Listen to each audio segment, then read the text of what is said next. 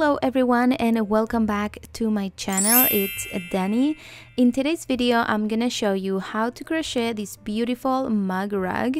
It is super simple and quick to make. It is perfect to use up all the yarn that you have at home that you don't know what to do with it, especially if it's cotton.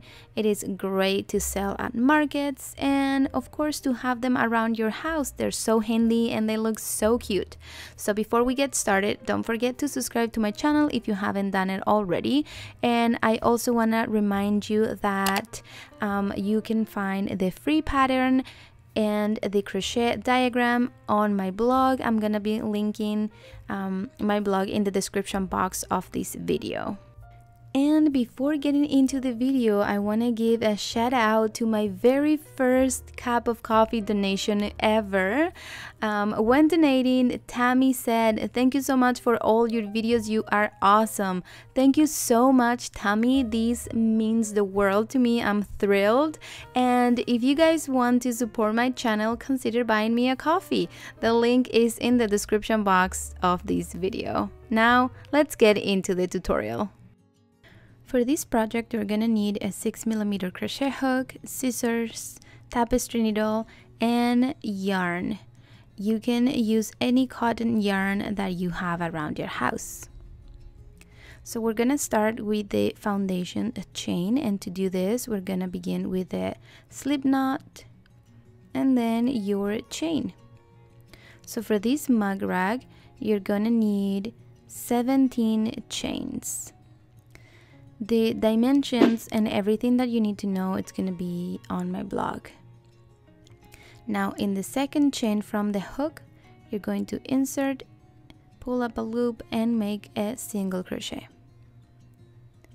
Then you're going to go into the next chain and single crochet one, and then double crochet in the same chain.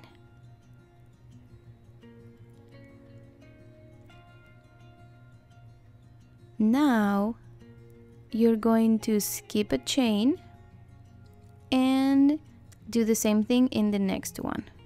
Single crochet one and then double crochet in the same chain. Now skip one chain and in the next one single crochet one and then double crochet in the same chain. And you're going to do this all the way across your chain until you have 2 chains left. When you have 2 chains left, skip one and single crochet in the last one. Now instead of chaining one to turn, you're going to pull slightly, just like this, and then turn and continue working. This is gonna make a very nice and straight edge. So now single crochet in the first space available, then single crochet and double crochet in the next stitch available. So right here we're going to single crochet one and then double crochet in the same space. Now you're going to skip one chain and single crochet and double crochet in the next one. Then skip one stitch. Did I say chain? Stitch. Skip one stitch and single crochet and double crochet in the next one. Again until you have 2 stitches left. Once you have 2 stitches left, skip one and single crochet in the last one. And you're gonna repeat the sequence again. Instead of chaining one and turning, you're going to slightly pull and then turn and continue with the same pattern. Single crochet, then single crochet and double crochet in the next chain, then skip one, and so on. And just like that, you have created a little rectangle, or a square. We have to do 15 rows. I forgot to mention that. I'm sorry. 15 rows or until you want. It's totally up to you. And now we're gonna make the fringes. This is again optional, you don't have to. It looks super nice how it is, but you know, I like the little fringes. So all we gotta do is cut strands of yarn to create the fringes.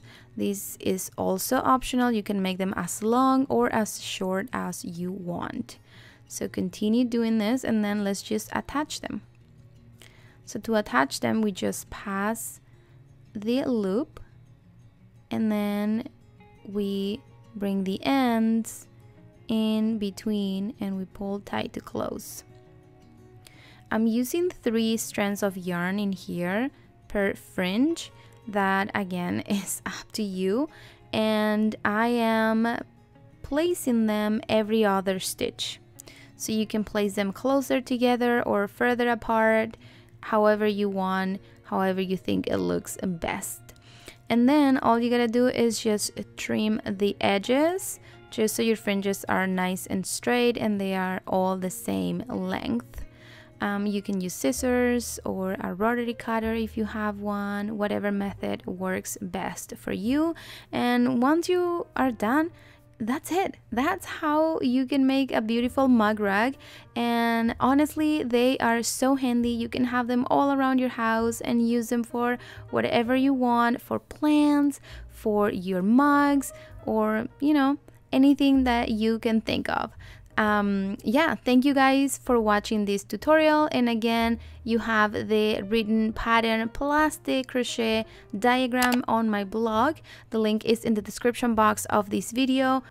And if you enjoyed this video, don't forget to give it a thumbs up, and I'll see you guys in the next one.